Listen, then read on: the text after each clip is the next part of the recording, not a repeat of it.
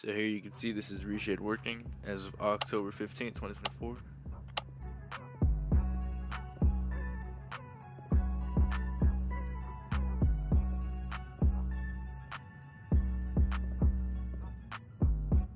Now I'll show you how to get it working. I've been getting a lot of questions about ReShade recently, so I'm here to clear up all the confusion, so let's get into it. Alright, so the first problem people are having, and the most recent one, is when you go into ReShade, you cannot find the presets, the preset options, especially for RLG V10. So what you're going to want to do is open up your GTA 5 main directory, and then find your address bar up here, right click it, and then copy address, go up here, highlight this whole thing, Control V, and then click down here into the ReShade presets option, and then you can go through, select your preset,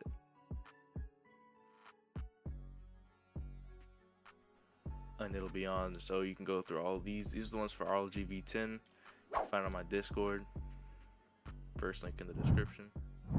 Alright, so the biggest issue people are having with ReShade as of right now is they download ReShade correctly, they follow my tutorial, but then they open FiveM up, they press home, and nothing happens.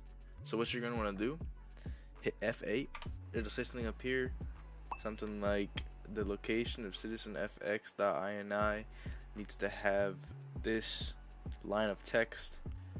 So what we're going to do is we're going to add this text to our citizenfx.ini, because without it, it will not load.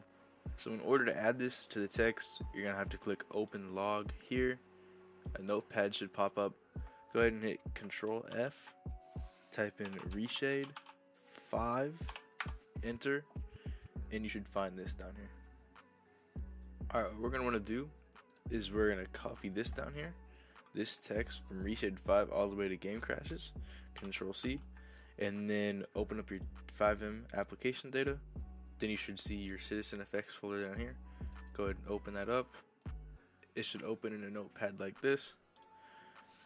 Click enter, and then type bracket, add-on, or those caps, add-ons, bracket, enter again, then just paste that text. Then just save that notepad, make sure it's saved. You can close out. Then when you open FiveM, it should work.